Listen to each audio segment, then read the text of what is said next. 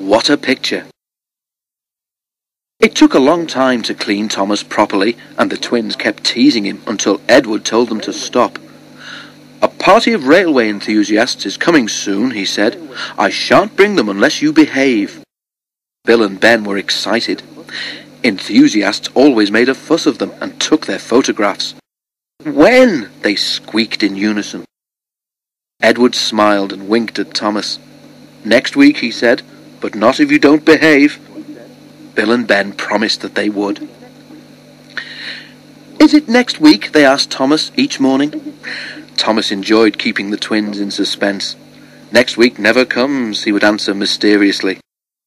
Bill and Ben went worried. They kept urging their crews to polish them.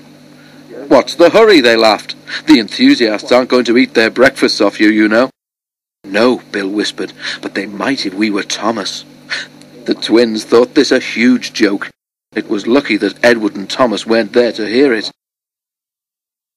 At last the day came, and the drivers and firemen agreed to give the engines an extra polish. They were sparkling when Thomas arrived with the special train. Many of the enthusiasts had notebooks, and almost all had cameras. Bill and Ben didn't know which way to look, but they loved it. Then the visitors queued up for a ride in either Bill or Ben's cab. Their cabs were low, and several visitors forgot to duck, but they didn't seem to mind. The enthusiasts' visit was almost over when a shunter came running up. "A ship needs moving before the tide goes down," he said. "One of you see to it, please." Ben went at once, and most of the visitors went too, to watch. Only one man stayed. He had a camera which took instant pictures. "Just one more," he kept saying. Soon even Bill tired of him. The photographer screwed his camera to a tripod and pointed it at Bill. "This is it," he chortled. "What a picture." Ben's fireman ran up to them. "Ben needs help," he said. "The ship's going aground, and he can't move it on his own." "Right, Bill," said his driver. "We can't wait any longer." He turned a tap, and with a hiss and a roar, Bill vanished in a cloud of steam. At that moment, the photographer pressed the button. When the steam cleared, Bill was hurrying off to help his twin. The photographer peeled the cover from his instant picture, looked at it, and threw it down in disgust.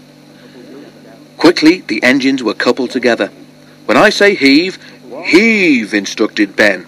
"1, 2, 3, heave!" Come on," puffed the engines. The cable tightened and stretched. At last, with a shudder, the ship slid off the mud and, towed by the engines, glided into deeper water. Bill's driver found the discarded photograph on the floor. All it showed was a cloud of steam with, very dimly, Bill's funnel at the top. He showed it to Bill. "What a picture," remarked Bill, to no one in particular.